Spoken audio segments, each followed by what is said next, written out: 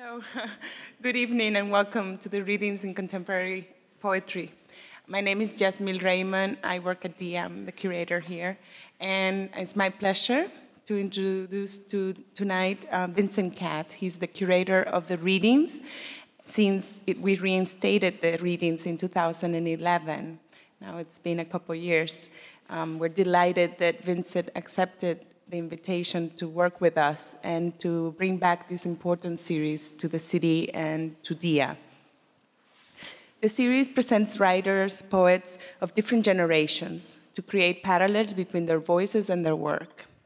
And it's a pleasure for me to welcome this evening poets, Geoffrey Young and Jack Kimball. Thank you both for your generous acceptance to be part of this series. I also would like to extend a warm thanks to Tom Raworth, who had planned to be part of the evening as well, but could not make it due to personal health reasons, could not travel to New York. But we are very grateful that tonight we're here together and that we'll be listening to Geoffrey Young and Jack Kimball.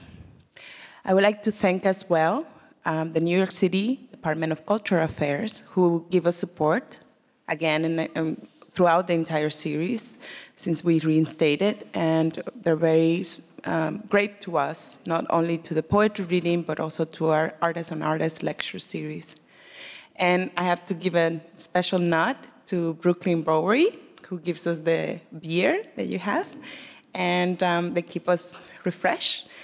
And following, I just want to explain the structure in case you haven't been here in a while. We will have the first reader, and then we'll have a short intermission, and you can go to the restroom, take another beer, and come back, and we'll introduce the second speaker, okay? It's now my pleasure to introduce Vincent and have him introduce the poets. Thank you.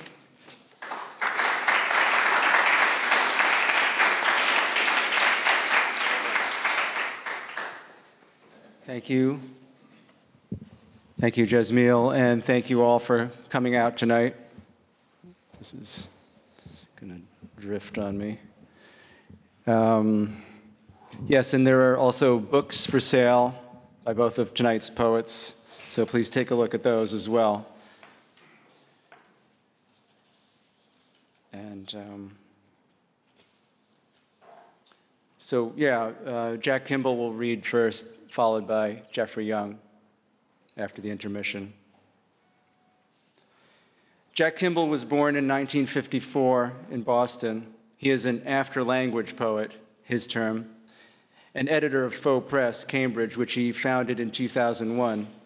He has taught at Harvard University, MIT, and in Japan. His books of poetry include Post-Twyla from Blue Lion Books in 2006, and Post-Twyla Reset from Faux Other in 2010, Manship from Detour in 2001, and Frosted from Poets and Poets Press, 2001. He lives outside Boston. Jack Kimball's writing is some of the hardest for me to parse, which is why I've stopped trying to and just sit back now and enjoy it. For enjoy it I do, that much is certain. I know of his degrees in linguistics, so I can try to read it from those angles, language as a social construct, perhaps. That is a big perhaps, though, as Kimball, the poet, is always jumping from place to place. I feel in a way as though his critical reviews and blog posts, available at pantaloons.blogspot.com, are also forms of his poetry. Here, for example, is part of a recent post, quote, "The tank smoke is elevated, parens are helpful. I'm back with my typos, a hiatus to find my mind breathing. So much so this looks stupid, start over. Whom will you discover?" End of quote. He just lets loose like that, and his poems are similar, though probably less loose. Some have a found quality, while others seem to be randomly tapping into various zeitgeists. There is sometimes a queer element that might or might not be found, as in Lacing My Skates, which begins, quote, When I turned around and saw him, that was it. I knew as soon as I looked, that is the man I'm going to spend the rest of my life with. Burgundy cashmere v-neck, silver watch by ... End of quote. This reminds me of no one as much as Joe Lesueur. It is beyond conversational, beyond poetry of the daily, which is what makes it so intriguing. The facing poem in Kimball's 2008 chapbook, Pathologies, entitled Shit, takes a completely different tack to contemporary life. Quote, "Don't stab me, Ra. You put stuff out there, it comes back, God bless. My shit is real, you can see through snow pants, the runny kind, it's a joke." End of quote. So it's about setting up a rhythm, I hear that. Perhaps we can find an answer as to where Kimball is intent on guiding poetry in this sentence from his prose text, Crab's Nebulae. Quote, "Poetry requires a few portable desks with secret drawers packed with repressed impurities, as well as crystal goblets and tools for investment, promissory notes on friendship to burn directly from the can, and falconry, along with newer initiatives." End of quote. What those newer initiatives may be, I leave it to Jack Kimball to present or not, as he chooses. I, however, with certainty present to you the stimulating, enigmatic Jack Kimball.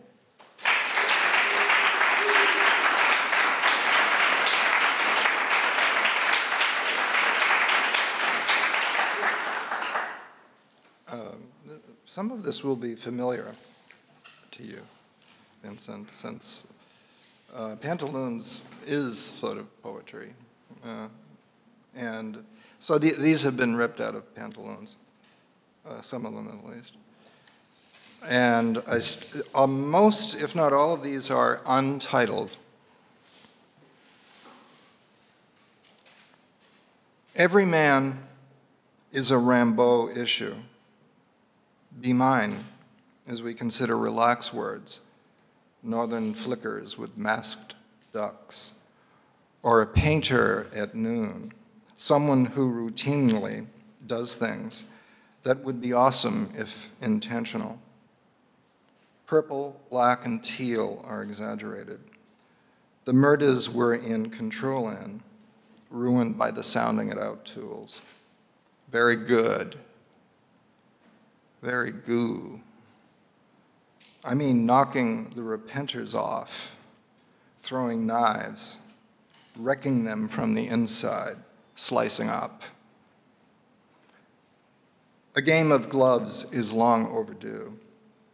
And I'm back in the duck chute now, reading and writing without an attorney.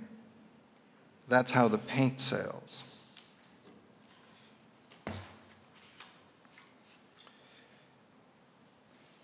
I read the body is loaded with symbolism for all seasons, veiled by a puff of condensation in the air atop rain-like stilts. My mind messed up. Sun pours down, unobstructed in the region. Prepare your red matter. I'm leaving disjunction behind to work with you. Our plan is one way to avoid subjectivity as a nominal fallacy. To be anyone who will die isn't perverse. It's the inside dress code. Holism doesn't come naturally. Nicholas Christakis. Yet the parts know how to grow. Benjamin Aranda. A cretinous bunny stuffed in an envelope is ludicrous. It's untidy and young. I basically authorize it. While your back and forth is rubbed into my hair, no hair. In all these dubious directions you're going in until you do an onslaught. That's the game in self-presence. Yourself, perhaps, to squelch actions that seem certain when hidden by how far you are beaten into their projections. We are of Navy birth, feeling not so bad about the brief gleam that seethed with rank.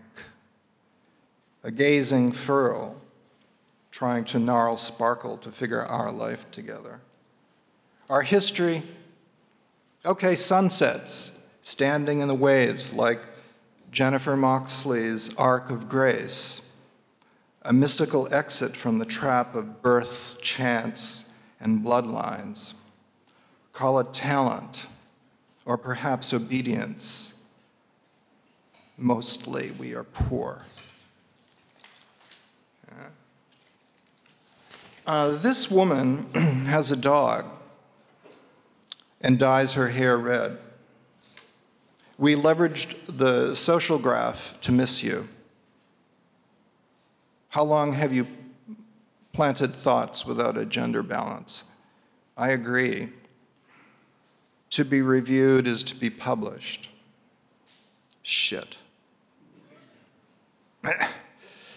Teaching can't be taught. Let me pull an invisible to the eye hair off your blouse to increase the speed.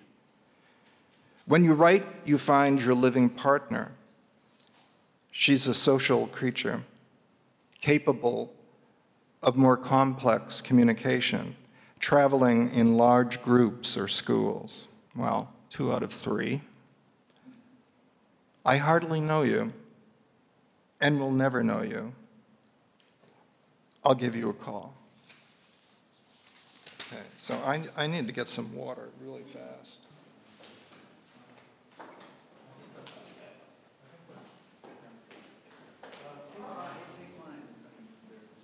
It'll be replaced. Sorry for the interruption.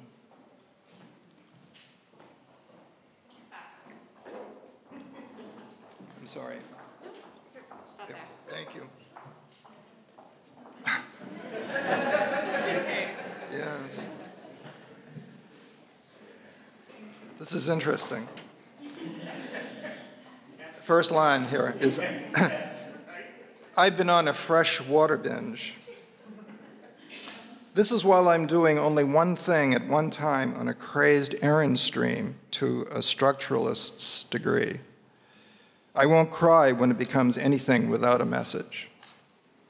I'll trade you, as my hands are scared of leaving you among the spoils. It's looking like this is the rag century. And the worst part is we made messes all over to suit the last one, where we were getting lost, and then I contest the following.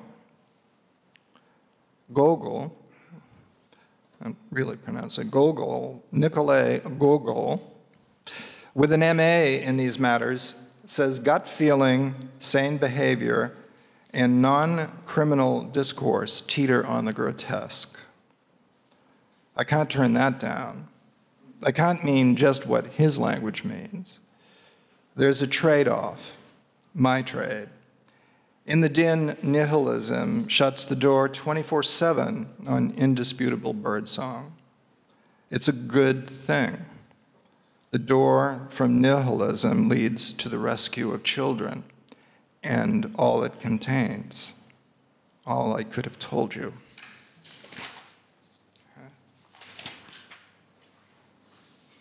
Targeting methods, sort of a title, I guess. To appear transparent out of a board game.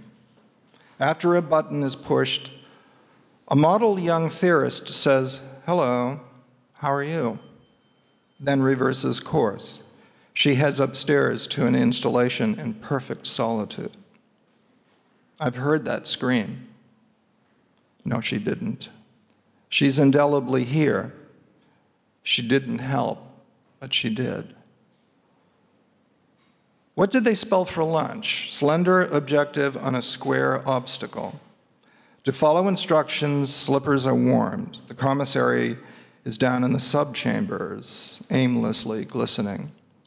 I'm often holed up on the second level with the major issues that I have still, meaning my whole life. A kimono has been entered explaining sex without thinking and with. A fragrance is found shaking our heads, wiping our brows. The same stairs float for good, if they could. Like all people going in and out of buildings, climbing steps, you're 100% normal running up debt to keep devotees heartbroken, to downplay scene after scene, only springing or twisting into new life and renewed commitment at the last possible moment. On second thought, call me fracking or stinky. I touched it and it sprayed me. The herd rushed to the rescue. There's a deadline. A tumble of inventions, an ambush, a weakening of the night today. Body in the night. One enzyme waking up isolated, seeming eternity. This is Ida's heroic bitch, a few thought chunks coasting someplace that make the senses look futuristic in the right light that's constant. The point ahead is to enable the passing tourney among tense foo dudes to nuance the 3-in-1 innocence to proceed. Okay.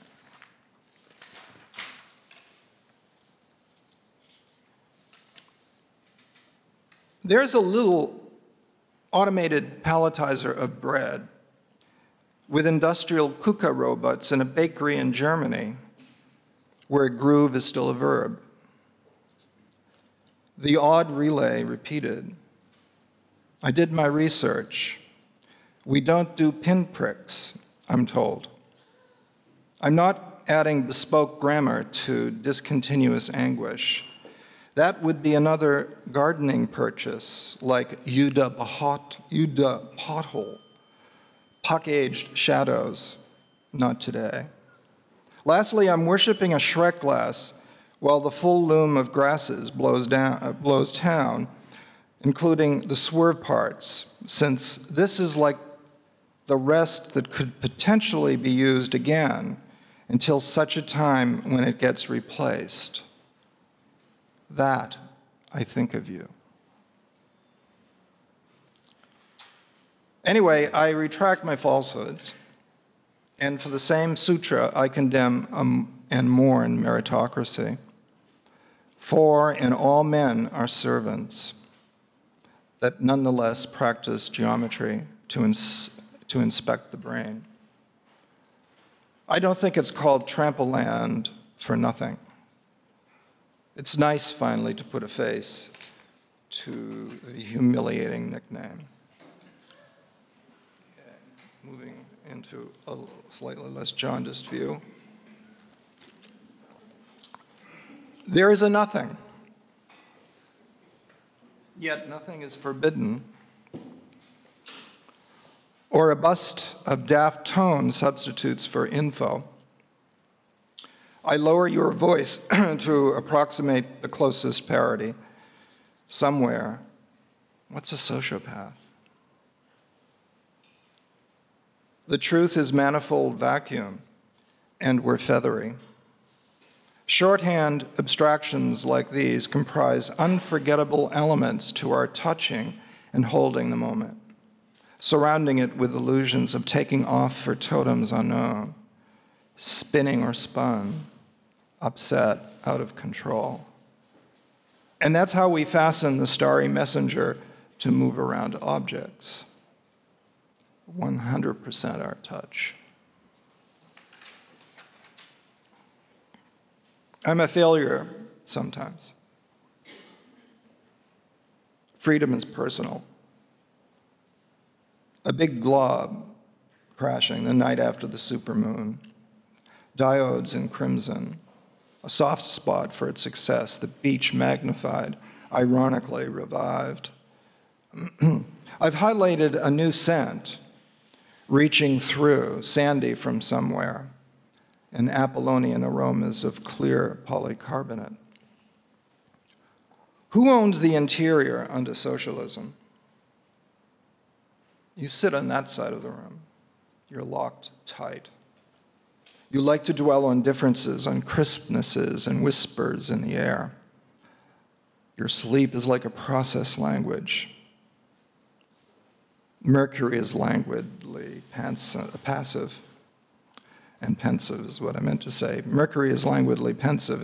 It's coming back. No to tempos of glyphic turmoil ground into torpid incision. No to prophase. No contusion of the supremacist spheres. You're saying no to virulent callow stances and covers in grim ball bearings. Cut the bloodied mesh. No kitsch in nature, please. No chiastic haunts. No ilk of valid colloids. No mimic measure, no ceremony, plinthing a drum beat. Also, no dyscalculia. No hindsight bias, no flavor.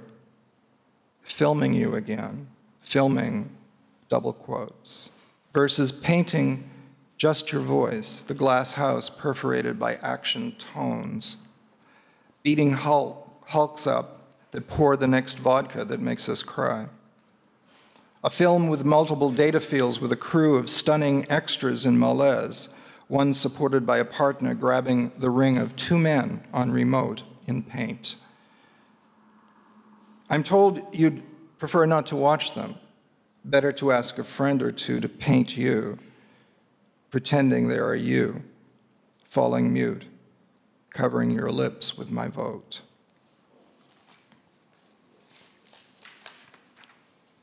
Sonnet to the people at Boeing.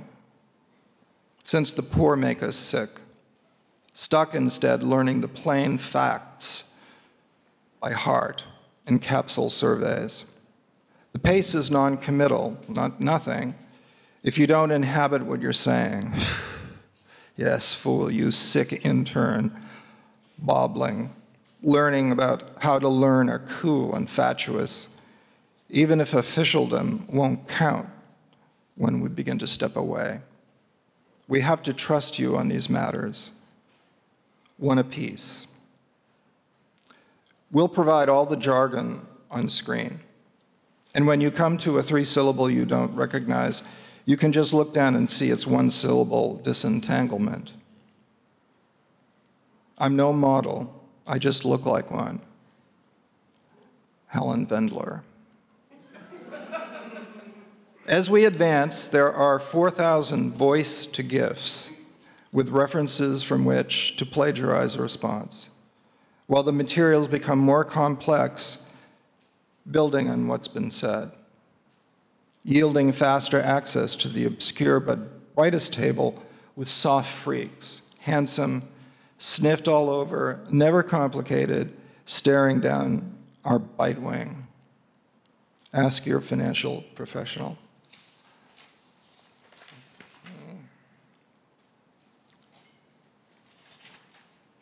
So, coming close to the end here, this is called imperialism.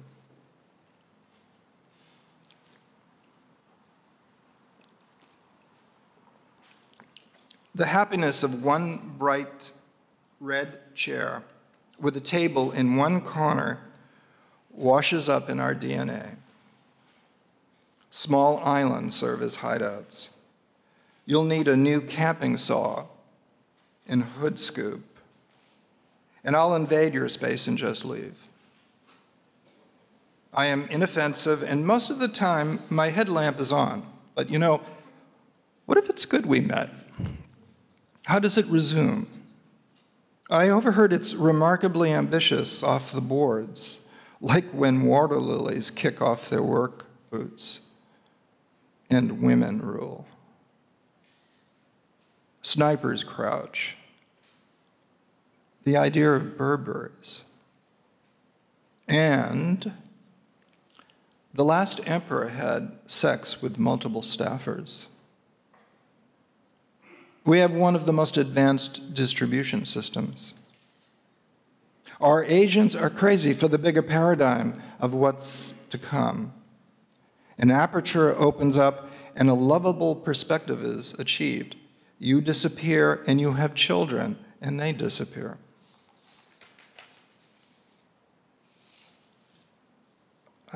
For Pete Rose. Never enough rest or workout Propose a synonym.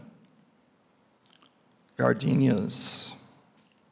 Constraint-driven gigantism. Lauros are doing so better. They were dangerous once. Your voice is transparent. Your voice is transparent, too late to make it sparse. Even your restraint is in your eyes, doubling in a maze of sex pits. You're too qualified and thrifty to feel anything. Your displeasure is back to normal, as if furniture never happened, forgetting you enjoy a revisionist view, unobstructed, puckered in ab exercise. Okay, two more.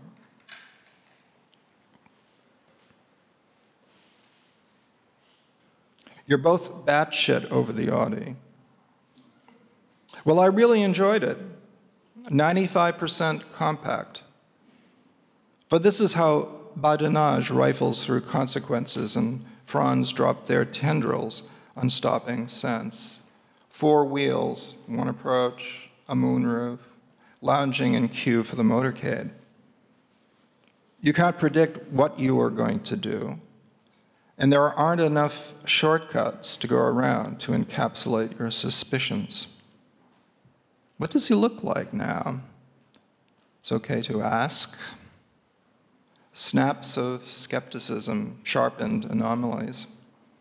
An etude-like celebrity.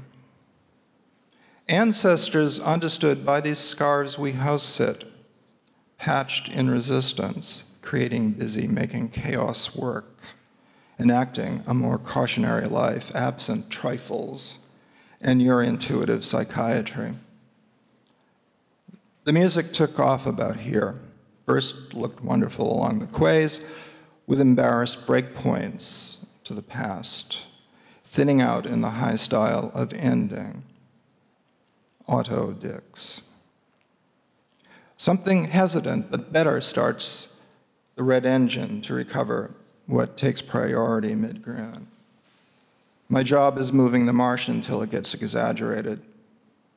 Let's conquer death with abundance. Evasion, foreground style and motives. Abruptly, per the chronicles of pre-retribution, rhymes with the earnest ladytron inside emotion. Reading Delmore Schwartz repeatedly gives me head. We, or most of us, have an attorney after all, but this looks stupid to vocalize what's sunk in. I can't worry or pierce my ears further. Untitled, last poem.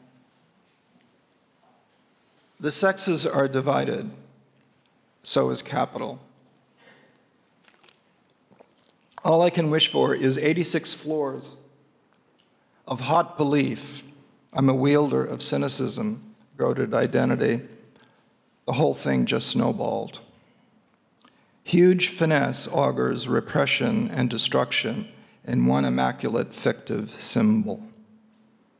Jonathan stayed and worked with the new ones coming in, who were all, "Could you be a little more specific, doctor?" while they rested on the beach after a session of folded wing snap rolls. Time to release the affinity shapes. But I'll stop now. If you or I decry how ambivalent I am, I miss the point generally. On the other hand, I kind of get overstimulated by bland assertions, as I wouldn't know how to come down on these vital issues. Do you like spiral staircases? There is nothing like an emergent zone of autonomy to find a prosthetic artifact like lack of despair. A few facts comprise a marketplace where figures are garbled when least derivative, ephemeral, objective content triumphs. It's kind of a snob racket. Charles Bukowski. A battle swarm steps over and above casual monotones. Everyone's direction is shifted. Our nervous system distorts changes in love over time. And worth repeating, we weren't orphaned. We just decided to pursue other interests. To get reelected to you as will proliferate to hear if you try, if you have the confidence we wiretap the secret you weigh. You get no credit for this. No ripped-off melancholy, no special tiny swaggering to cash in. But here's a substitution agreement containing you and me. It's taken this long to read the Gospel of Wealth. Oh, to be bubble-footed in dark briefs. Or preferring total lunacy to kissing. Moaning about diffusion at any cost. At any cost to render your mouth a mess of slop. This is for you now. Thank you.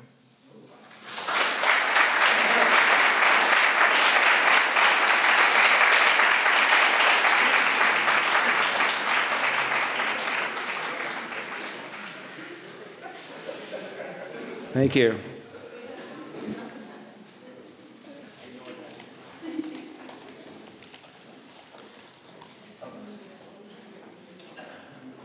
Yes, I would like to echo Jasmil's words from earlier and to thank both Jack and Geoffrey for being here tonight.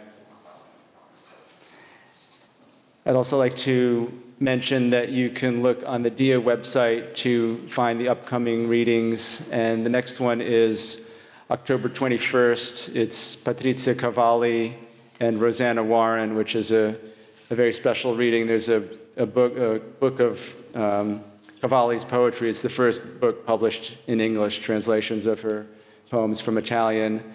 And Rosanna Warren is one of the contributors to that book, so it's a great combination to hear both of them. And now it's my pleasure to introduce Geoffrey Young.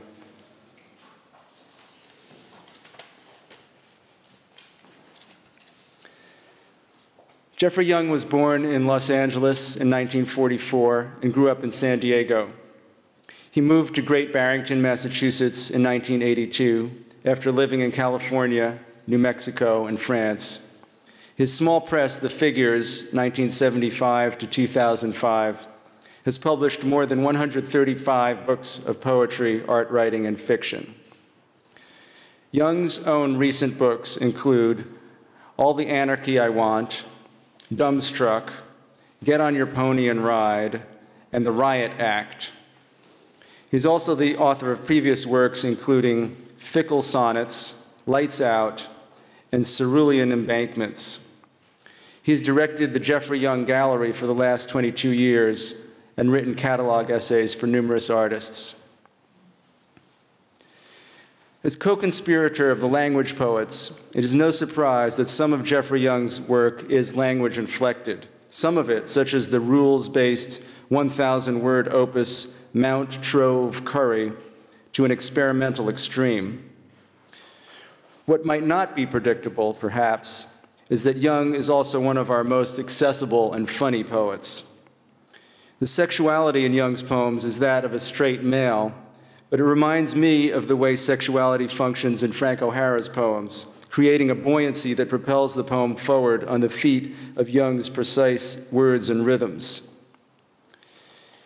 Buoyancy is much harder to maintain than it appears. In fact, it is close to impossible. It is relatively easy to hit on a rhythm that seems to give the poem a lift, but more often than not, the following effect is one of an inevitable letdown. Ebullience, from the Latin to boil, bubble, and the following related terms all apply to Young's poetry: jauntiness, elation, euphoria, animation, vivacity, bounciness, or as we might say today, bounce. Young is sometimes a formalist, at least one bent on stretching form as far as humanly possible, as in his book Fickle Sonnets. He is adept at playing the hopeless romantic, as in his sonnet Nowhere Man, about a young woman named Valentina he encounters in Rome. Young is a deft practitioner of the poem addressed to an artist, whether someone he knows personally or not, and of the poem as an account, as in his hilariously lifelike Rene Ricard night at Bill Berkson's Frank O'Hara talk at Poets House on Spring Street. which concludes, "Then the reception ended. Renee and Raymond dissolved into the night, and I remember wondering if, on their way down, Renee would have asked Raymond who that guy was he was talking to, or if by the time they hit the street, it would even matter." Young is a master of restraint, which enables him to write deeply affecting poems of breakup, memory, and elegy. In Elegy LY3, one learns the poem is an elegy for the poet's father by piecing together information rather than being told directly. What makes this poem so interesting is that Young never leaves his ground as a modern poet. Perhaps Young's greatest elegy is not to a person at all, but to a city, Rome. Young writes, quote, "Dear reader, I am sorry. You go in my place. Let me wave goodbye and swear never to mention Rome again." End of quote. But he will, we are sure, as he will continue to mention, or at least configure, the many passions that fire him. Please join me in welcoming Geoffrey Young.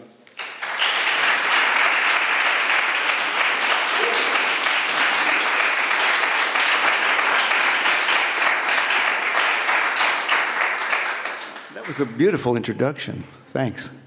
And it's great to be at DIA. You've been thanking us for coming here, but I think Jack and I want to thank DIA for inviting us. And since Tom Rayworth, who was supposed to be here, couldn't be here, I thought I'd read one little bit from Tom, just not in his London accent, but just a few words from Tom, who would, certainly give a great reading if he were here. "Ordinary people, I have killed poetry. Yes, and I had to tell you, books are dead. Refer others to your own experience. Perhaps identical thoughts flicker through each head at the same time. Intelligence was the invader from space and won. Defend your planet. Now that sounds intelligent." That's Tom.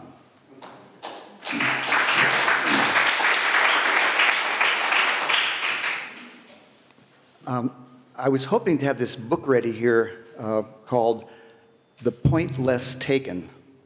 And the title may be the best thing about it, but I was writing a million sonnets and I was thinking of quatrain, quatrain, quatrain, couplet. And I got so used to that as a way to proceed through a poem that I decided finally to start writing some prose. And then the paragraph became very sexy, like, when does a paragraph end and when can you do indent? And you get into these little things when you're a fetishist. And so this is the opening short prose, all the little short prose pieces, nothing longer than a short page. And the book's going to have lovely drawings by Lucas Reiner, who's a LA painter. Short one, Pablo. Sorry about the bouncer. Short one, Pablo. What is your customary practice? What skills do your mentors, your peers, your friends possess? Do you really wear a life belt in the studio, or can you risk it all with impunity? If this were Paris 100 years ago, semicolon, if I answered to the name Guillaume Apollinaire, copain de Picasso, semicolon, and if this sentence were a conférence delivered to left bank expats, no doubt I'd be defending Cubism. But now, there's no leading edge, no hegemonic ism, no pictorial leap of faith. Are we short one, Pablo? Everything is available now. All the conventions can be checked off. Figurative, abstract, conceptual, installation, appropriation, desecration, new materials, hideous materials, rupture, photography, time-lapse, storyboard, headlines, pixelation, eros, beauty, text, anonymity, chart, chat, pattern, banality, system, fetish, science project, narrative, etc., etc. What's left to be said then? Oldest question in the book. What pulchritudinous audacity will keep the adventure going? And what daring formal constraint will drain the question of all meaning? There were a lot of paragraphs in there, but you don't get to see them. So, second chance.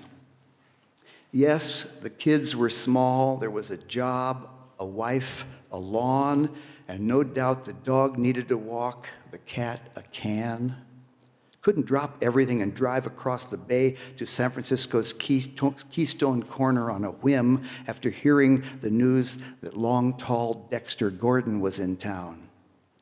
In retrospect, though, why didn't you? Tonight at 3 a.m., when you flicked on the radio, tuning in jazz after hours, you heard what you missed that night 35 years ago. Within 4 notes, you knew the breathy virility of tone belonged to Dexter's incomparable tenor. Slowly, caressingly, probingly, in no hurry to feel his way through, Dexter's shapely sentences answered the pianist's chordal feeds with architectural wit, each player picking his way through the changes of More Than You Know with veteran ease. When it was over, your hands should have been among those recorded clapping that night in the late 70s, but they had to wait till now. Another one called Lowercase. To peel a tangerine in a dark house before sunrise. To peel a clementine in a dark house before the stove heats the water in a kettle. Dear arbiter of the domestic, watch me hoof it down the driveway to fetch the morning rag, stopping halfway there to pull a few weeds. If only Shakespeare had left us a wheelbarrow. Still, I am here to endorse the apricot glow of dawn's thin streaks before they turn gray, quick to add a generous pinch of French tea to an outsized cup. You can't see me chew, spit seeds, read, drink, or think as it cools because I'm not in the picture. Cardinals whistle their song. Robins cock their heads, listening for worms. Doves coo in the forsythia. A grackle pecks at the last apple hanging, a bronzed remnant of last year's crop. I check to see who won, who lost, who died. Recycle paper, wash cup, press button, sit, scroll, choose. What's up, Doc? Second nature. We're in touch. What a feeling. Godot's lady was a tramp, too. I give up. Only then does Jackie McLean answer my question, why was I born? Your skin. Smooth's not just an idea. Smooth's not just an idea lying somewhere between the creeping edge of a shadow and the rabbit fur kiss of fireflies in the Atlas Mountains. No, no, sweet patio. What will the unbroken business of the universe come to if it fills my porcelain brain with a demented glow each time we touch? Imagine the creamy surface of marble veins brushed by trailing fingers while hiking a dry creek in Death Valley. Or Jean Arp's hand, which left us perfect records of its travels on the body. I get the feeling it was long ago, back before the Leakeys discovered hominid fossils in the Rift Valley, maybe a light year or two before Ovid even, that something called peace was preparing the hollow of your lower back for the arrival of my hand. Charm, a way of getting the answer yes without ever asking a question. Hors d'oeuvre, your skin served endlessly to a tickling spread of fingers.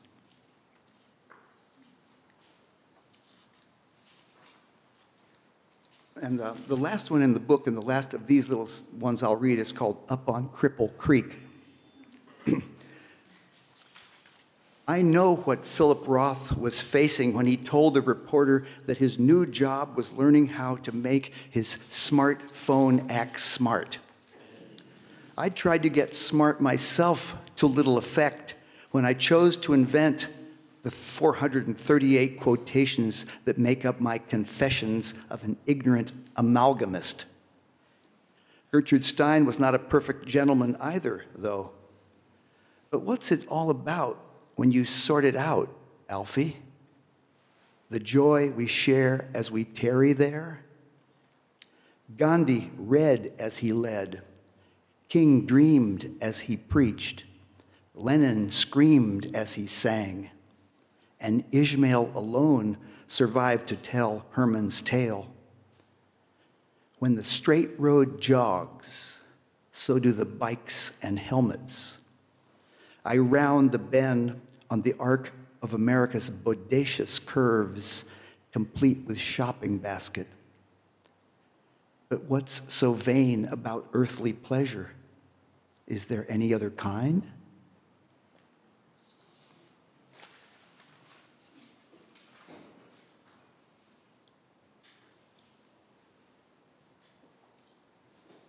Since I stopped publishing the figures in 2005, I couldn't stop making books, and I decided just to make a lot of books of my own writing. It kept me making books and finishing work and collaborating with various artists.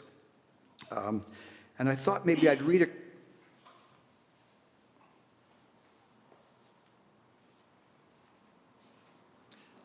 I need a copy of Dumbstruck. Oh, it's got to be...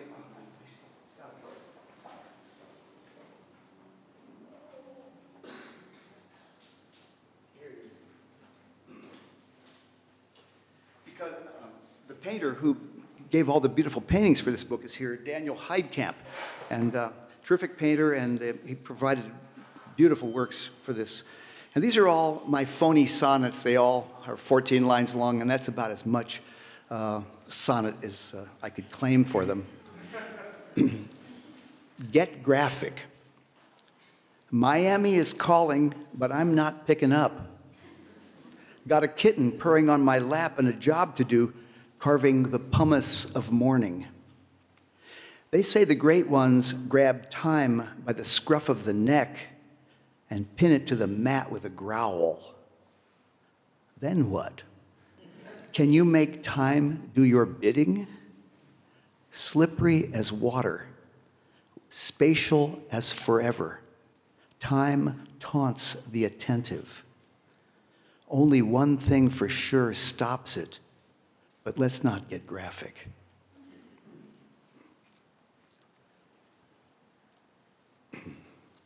Oh, the last poem in the book is called Surfy, S-U-R-F-Y, Surfy.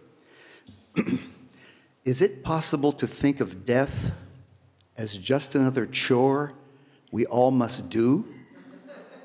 Like taking out the trash? Or doing a load of laundry? What will you miss when you're gone?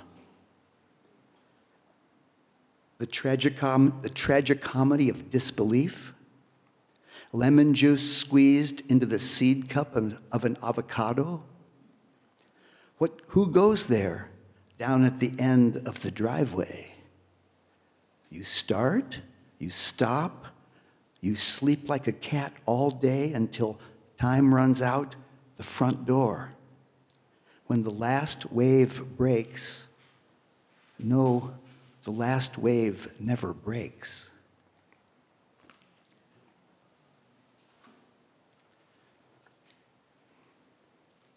This is a poem for all the painters in the house, of which there are many. It's a very short poem. It's called Te Deum. And Warren Eisensee read this, and he called it tedium. which was kind of funny, since he knows what it's like to be alone in a studio. Te Deum, how non-global, how old school, and how isolated is the image of the painter alone in a studio painting a picture with paint. Many of these little poems in this book called Rimrock are just one sentence broken up to look like poetry. Mexican Tibet. Dreamt I donned someone's Yankee hat and that it was fitted with featherweight headphones. And as I walked through Guanajuato's winding colonial streets, I was surprised to be listening to Bartók's Second String Quartet, especially when I realized the hat belonged to Richard Gere. You remember him? Come on. This is called A Pancake You'll Flip Over. Sorry. I am vulnerable to those kinds of titles, though. Facts of life and death remain the same. We live and die. We love and grieve. We breed and disappear. And between these existential gravities, we fall for meaning, build on memory, leave a record for those who will forget us. Maybe. P.S. Oh, I can't read this. This is too painful. No, let's endure this. P.S. As artists, you get to be selfish in compensation for the likelihood of your failure at an enterprise in which you stake everything. But if you think you're happy, you are. Now we're going to take a little trip to India. Less than 2 years ago, I spent 3 weeks in India. My younger son got married there. It was a destination wedding to Goa, and we all had an incredibly great time. They put together these sequence of nights and days and activities and parties and dances and costumings, and then the crazed irony of is that 36 hours after the wedding, it was over. They broke up, and it was it was really the best thing that could have happened. And he seems relatively unscarred by it all because there was enough doubt going into it. But we who went remember the parties.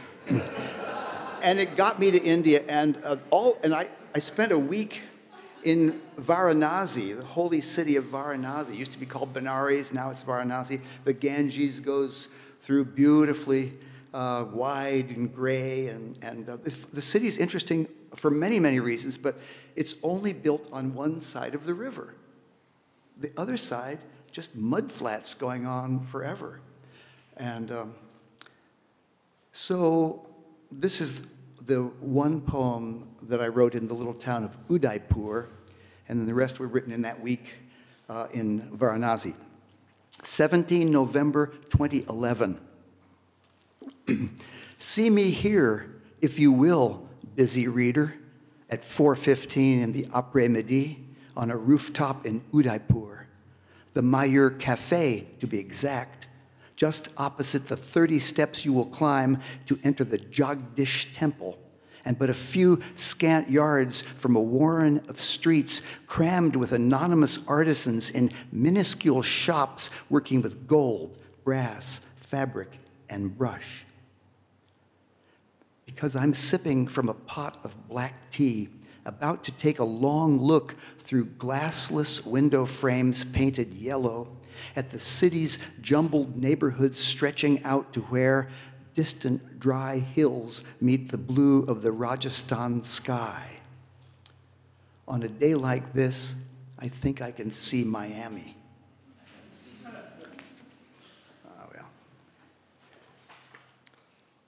almost gone.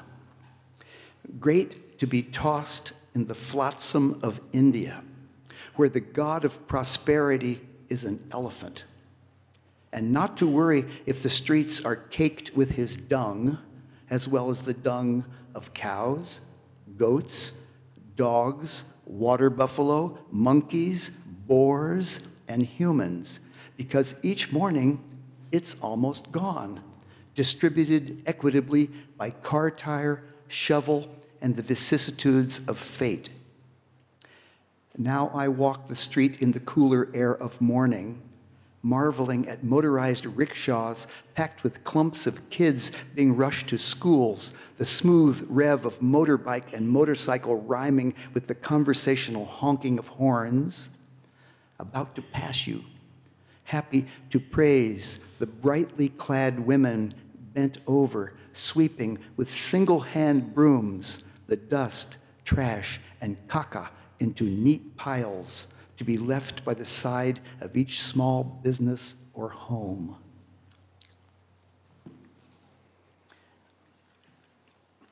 Let it be. Get me out of this shit holy land. I feel I'm back in some biblical pageant 2,000 years before the advent of Club Med. I can't avoid being reminded that green salads are good for us as I spoon up another dollop of rice and dal. The naked child in her sister's dirty arms will break your heart for a few rupees as kid goats nose their mother's dried up teats, desperate for a taste. If only Hamlet had said, foraging is all. Depressing one minute, hopeless the next. It takes a concept like Maya to let it be.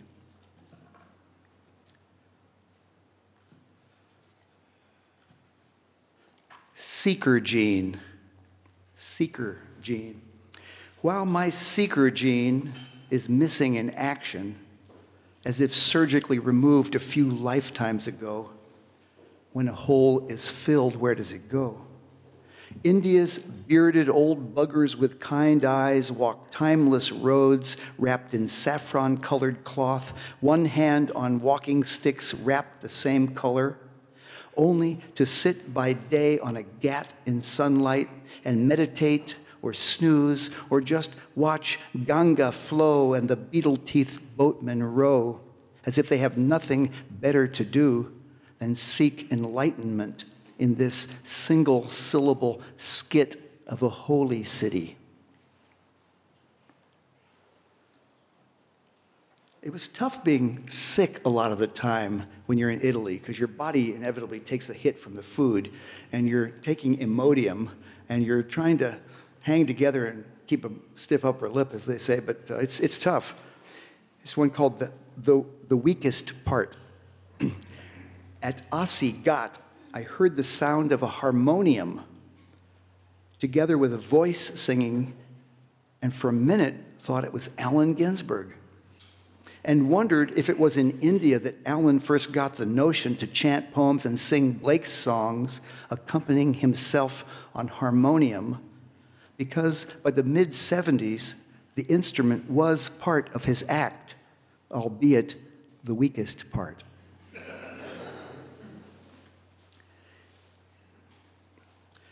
Things to do on, in, and around the Ganges.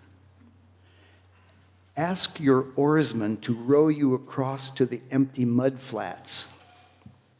Brush your teeth.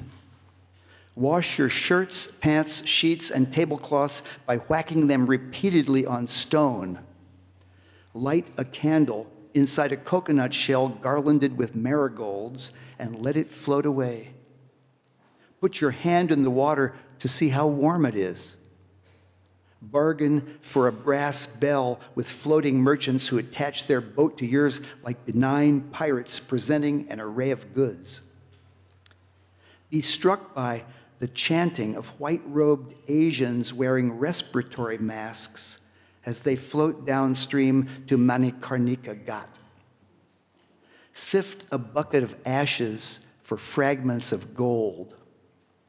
Watch Indians soap up, then dip their bodies 3 times in the water to rinse, sometimes clapping their hands overhead, a ritual at one with the mother.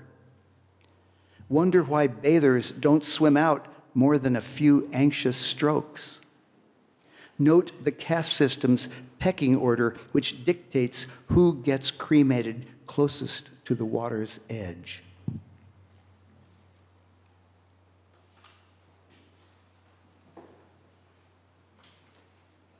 And for this reading, about 2 weeks ago, Elaine Equi, poet with whom I read last night over in Brooklyn, said, "Gee, Jeff, if you're coming to town, will you bring some of your recent drawings?"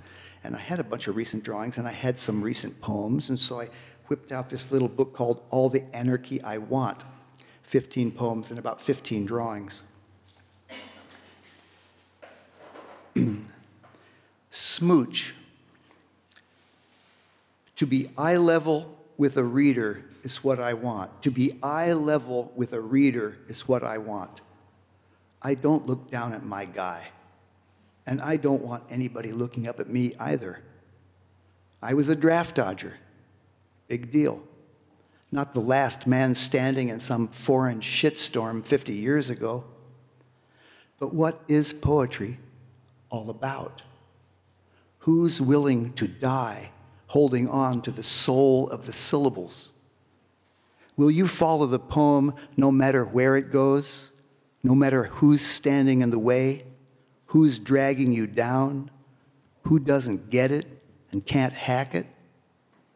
When you get to the finish line, if you've got 5 people still with you, you should kiss their fucking feet. Charles Bernstein wrote a book of criticism recently called Attack of the Difficult Poems. And I wrote a poem including something, it's called The Hangover Scene from Attack of the Difficult Poems. Charles was alive again. Consciousness was upon him before he could get out of the way. Not for him the slow, gracious wanderings from the halls of sleep. No, he experienced a summary, forcible ejection. Sprawled and scattered like a shattered trilobite on the tarry shingle of the morning, the light did him harm, but not as much harm as looking at Susan did. He resolved never to move his eyeballs again. A dusty thudding in his head made the scene before him play chopsticks. His mouth had been used as a latrine by some small creature in the night, and then as its mausoleum.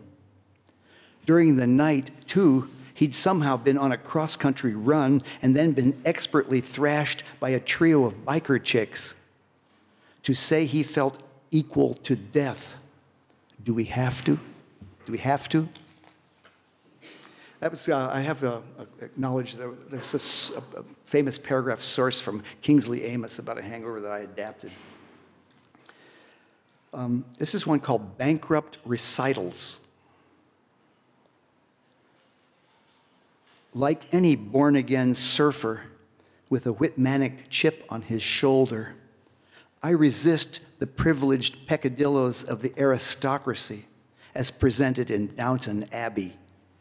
Not that I'm not wholly devoted to moral equivocation, knee-jerk snobbery, and formal dress wear for what it tells us about tradition's bankrupt recitals.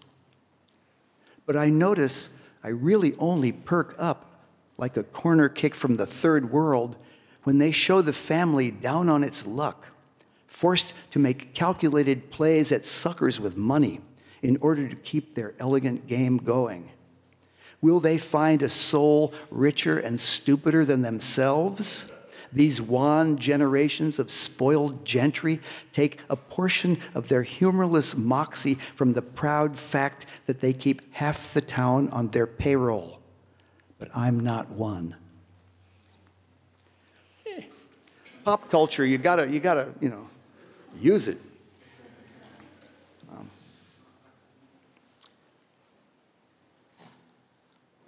Blonde. I hate to introduce the concept of documentation to what is ordinarily a private thing shared between intimates. But I bet you'd love to see how gorgeously arrayed your hair was last night on the pillow, with my hands weaving through it, even as you were happily and seriously occupied doing something miraculous to a part of me that kept slipping from view.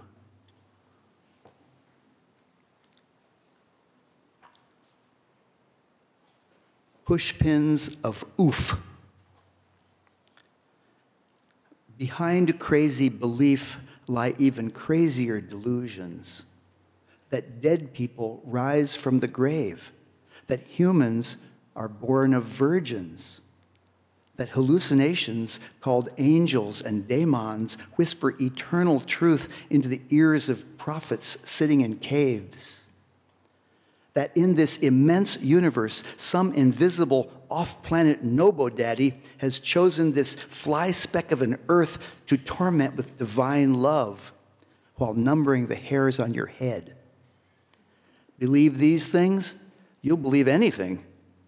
We're fair game for predatory bankers with their easy loans, for lawyers who tell us the law's about justice, it's about power. For the Poles who insist the enemy is over there, that we must kill him before he comes over here. We're targets for technocrats who work for the rich, turning life into a numbers racket.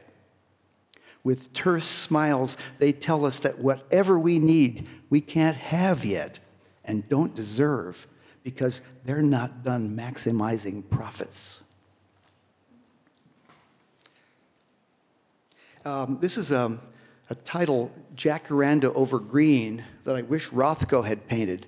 A jacaranda, if you know the tree flowers in the spring in California, beautiful lavender colors. Maybe not just California, maybe other western states. I don't think we have any in the east. And so Jacaranda Over Green. To set this utterance straight is to know that joy is art's essence, grief its main story, baloney its main taste. I hang on because I'd fall if I didn't. Mondrian straightened the curved branches of a tree. It wouldn't be art if he'd had permission. Never shy away from one human, one vote. She may have put the knock on my worst, but the movement here is Benjamin Constant. The day grows dark with the effort to paint dollar signs where my ears should be. I don't date my works, he remembers saying to Clytemnestra in 453 BC. I hardly feel I write them. And I think I'll finish with that poem that Vincent quoted a little bit of. We were just in India, now we'll go to Rome. And I've read this once or twice before. I know Debbie and A.G. have heard it. But some places you go, they're not good for you. And you don't know until you go once or twice that you shouldn't be there. And I had to learn that about Rome. Why Rome? I mean, you know, perfectly great place to get a cup of coffee or something, but or see art beyond belief. So I had to wave goodbye to Rome.